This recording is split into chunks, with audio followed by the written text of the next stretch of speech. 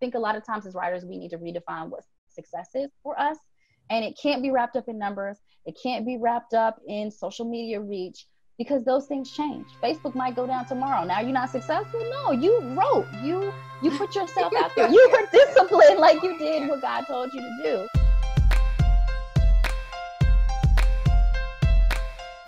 Welcome to Beloved Women with me, Christina Patterson, where we encourage, equip, and empower women in the love of Jesus Christ and the truth of God's Word. For free Bible study resources and to join our worldwide sisterhood, be sure to visit belovedwomen.org. Hello, beloved, and welcome to Beloved Women with me, Christina Patterson, where we encourage, uplift, and equip women in the love of Jesus Christ and the truth of God's Word. So excited to be here with you today again with my girl, Kia Stevens from Entrusted Women, because we are in part 2 of our 3-part series to help equip and grow Christian communicators.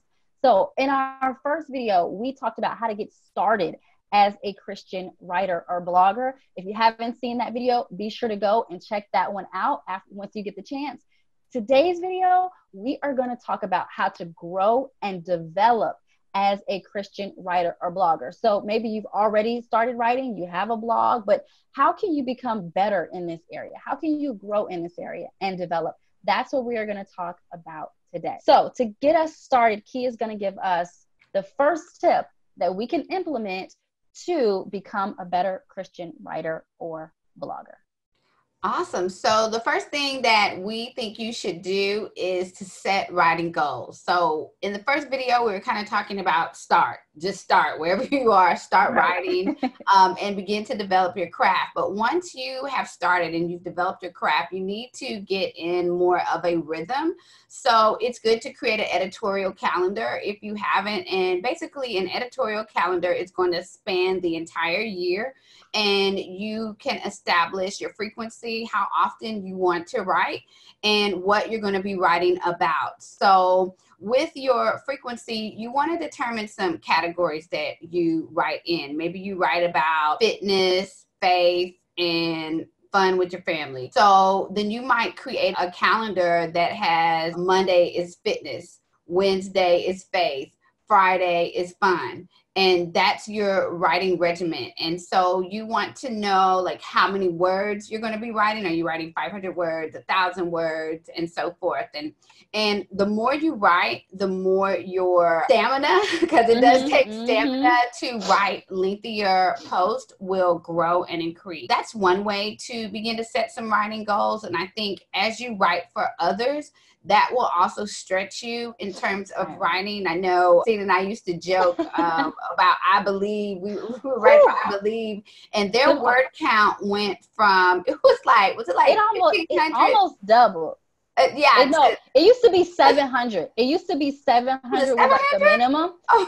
It was 700 words, and I was like, cool. And then it almost doubled. Well, no, it went to 700 to 1,500. Why is 2,500? I'm thinking 2,500. If that's no, nothing was ever. That's almost a chapter of a book. But it felt like 2,500. But it felt like almost doubled, and I was ready to just give up, because I'm like, I like to be concise, like just and I was like, no, I'm not going to give up, and I stuck to it, and I wrote those. I think maybe it was 1,300 was the minimum. And when I tell you, you got 1,301 words, that's what you got from me. And it stretched me so much. Right. And when I had another opportunity to come along and they were like, oh, it's only 500 words. I was like, won't you do it? Kia was like, Kia, you said you could sneeze that out. And I was like, yeah. I did not say that. You said that. You said you can sneeze 500 words out. But the point is, after we have been through the boot camp. Christian writing boot camp. So when anybody else would come along and they're like 500, 700 words, it's like, oh, I can do that easy. Yeah. I can get that to you tonight.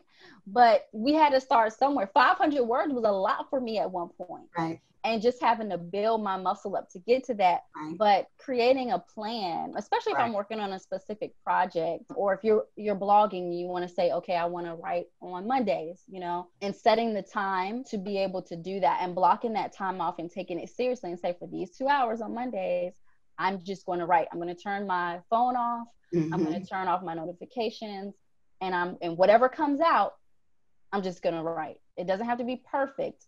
Don't let that stop you, but just write and come up with a schedule to help you do that. Because I've seen in my personal life that when I write things down, I'm more prone to actually accomplish them than opposed to just thinking in my head, well, I'll just write on Mondays. Like, no, I'm going to put it down on my calendar from 2 to 4. I'm going to write, and this is what I'm going to do. That's so good. Yeah. Our next point, as far as how to develop and grow as a Christian writer or blogger, and that is to get accountability, because you can write it down, right, and it'll be 2 o'clock and you'll be looking at it. But if you know that someone else knows that you're supposed to be doing it, then you're going to be more prone to actually do it even more. So writing it down, but also having accountability. And this seemed like so long ago, Kia, but I remember I was writing a book. I'm still writing this book. Jesus help me. But I'm still writing this book. But when I was getting the most progress done in this book was when Kia would call me every Friday morning on her way to BSF. And she would say, you up? And I was like, yeah, I'm up. And I would spend an hour and a half before my kids got up, and I would write. Yeah. And then the Love Conference came and everything else came, and we got kind of I can still call you if you want me to call you. You're going to have to call me this year, because I have to finish that book this year. That is I wrote it down. And so you're right. I need to get some accountability. And so the accountability, can be I think it's better when it's consistent, and especially if it's you helping someone else too. It's both you guys helping each other. Like, okay, have you wrote your 1,000 words today? So when you know that someone's going to check up on you, you're a little bit more prone to do it. And even if it's just you sharing on social media, you put it out there and say, hey, I'm writing a book. I got to get this done. Now people know. So they're expecting, okay, let me go ahead and do that, and that pressure is good for you. I think it's good if you want to develop and grow. Go ahead. Oh, no, I was saying I'm thinking of a particular writer in the Entrusted Women Facebook group, and when she was writing her book, she would just come on Facebook and say, 1,500 words done. 500 words done. And you would just be like, I'll be because I'll be like, man, I need to write my book. Right. But I mean, she kept putting it out there, just like, this is how many words I got done. This is how many. I think when you're talking about writing a book, although I've only done ebooks, and I too have been working on a book for a very long time. And that's okay. But I think it's good to give yourself incremental goals as opposed to having big chunk goals, because big chunk goals look like a big old elephant. And it's like, how am I eat that elephant? I don't know. He's big. He is really big, but if you say we're going to do the trunk today, or we're going to do one leg today, and then we'll do the next leg, I think that is most beneficial, to do small chunks. Yeah. So take time out to plan that out. I got a whole book to write. Okay. It's 10 chapters. Okay. When are you going to write this chapter? Okay. When are you going to read or study for this chapter? And just kind of break it down, and when you're going to do it. And don't feel so much pressure that, like, oh, if I don't get it done, it's the end of the world. It's not. You just adjust the plan, adjust the accountability as necessary. And start back over. Like both of us, I think we have confessed in this episode that we have books that we have not written. So we need to start back over. That's going to be our next video, Confessions of a Christian Writer. Well, I don't want to be on it. Get somebody else. You have to be on that one. Video. Oh, no, it got to be me and you. That one. Okay, before we talk about the third and final tip to become a better Christian writer, I want to share with you about Kia's organization called Entrusted Women, because if you need some accountability, you will find some there. Tell us a little bit about Entrusted Women and how that could potentially be a great opportunity for a Christian writer to find accountability. Sure. So Entrusted Women was created to increase and create opportunities for Christian women communicators of color. And we do that through 4 tenets: support, connect, equip, and encourage. And it's a great place for writers at any stage in the game to come and find some accountability. We are often posting writing opportunities in the group. I know several of the ladies have connected offline and are getting ladies to help them with their craft, to help critique their writing. And then we have a conference coming up. It's for writers, for speakers, for leaders, and business owners. And we're going to specifically be looking at, we have several sessions for writing. One is the things that writers should know, every writer should know. We're going to talk about writing for publication communication, how to grow your audience through guest posting. So just basic things that may or may not be common knowledge, and we're going to be sharing how you can get better. And we're also going to have a publishing agent, a literary agent, Javon Bolden of Embolden Media Group, is going to be there to work with writers that are further along in their craft and they are looking to either self-publish or publish traditionally. So I'm really excited about the wide range of opportunities for writers at every stage of the journey, of the writing journey. That is super great. And I'm so excited because I'm going to be there. Woo, woo, woo. I'm going to be speaking on YouTube and also how to grow an email list. But right.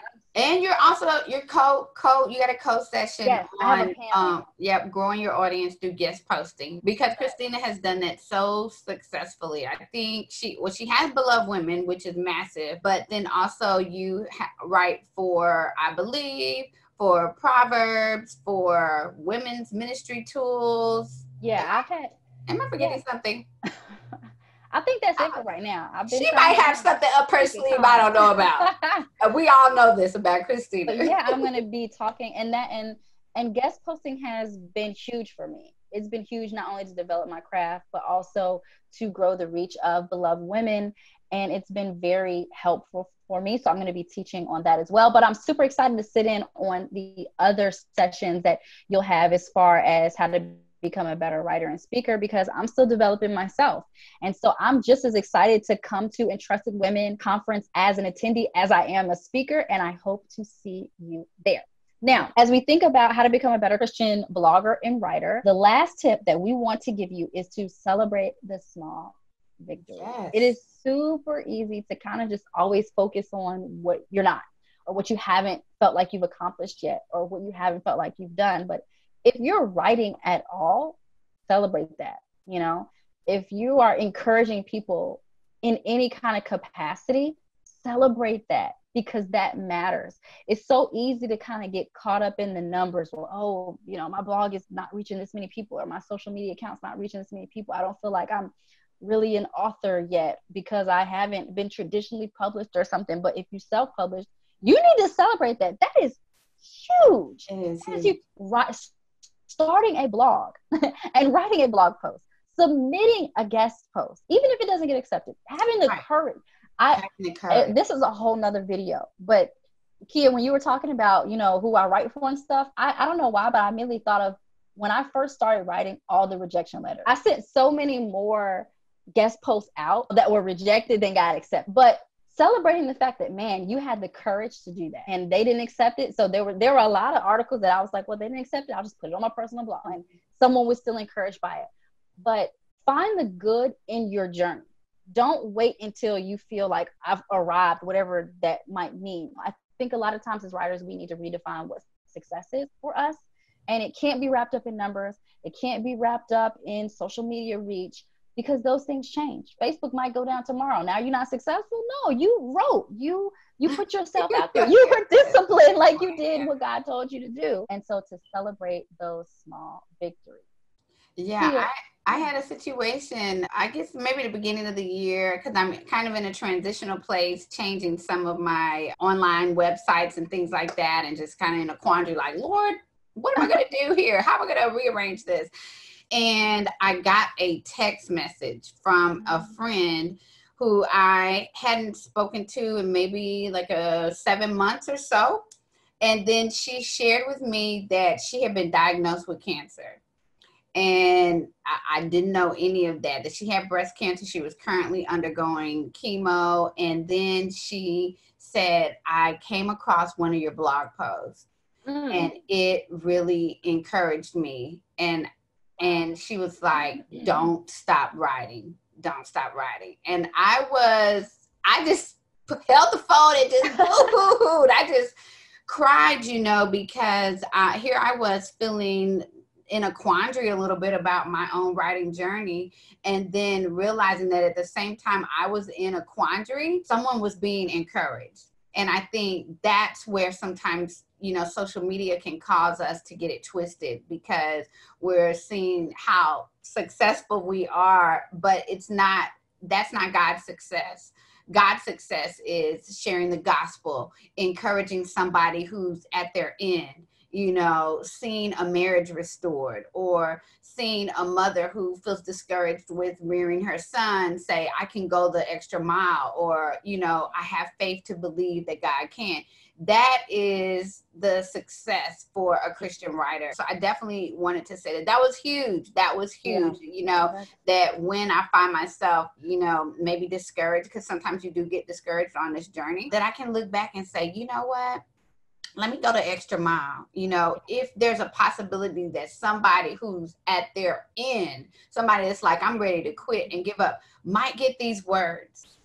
And if they do get them and they decide to go another step further, it's a win. That is a victory that we all can celebrate. That's amazing. That's a great way. I hope y'all. I forgot to tell you about that.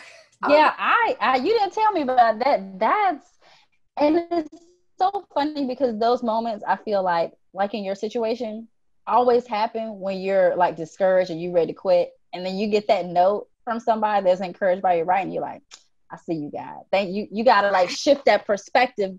Right. And God be like, you got off track a little bit there. You know what I'm saying? This is what it's really about. So just, you know, if you really want to grow and develop as a Christian writer or blogger, you got to keep your perspective and your focus correct. And that's on God. And that is that he's called you to do this, and that you are doing his work, and that he has your back. I really hope that this video encouraged you to continue in your work for writing for God, or blogging for God, or putting that book out there for God and for his kingdom. And that's what it's all about. Again, this is part 2 of a 3-part series that we're doing here for Christian communicators. So be sure to check out the link in this description to view the rest of those videos. Thank you so much for watching. And until next time, be beautiful, be blessed, and be loved.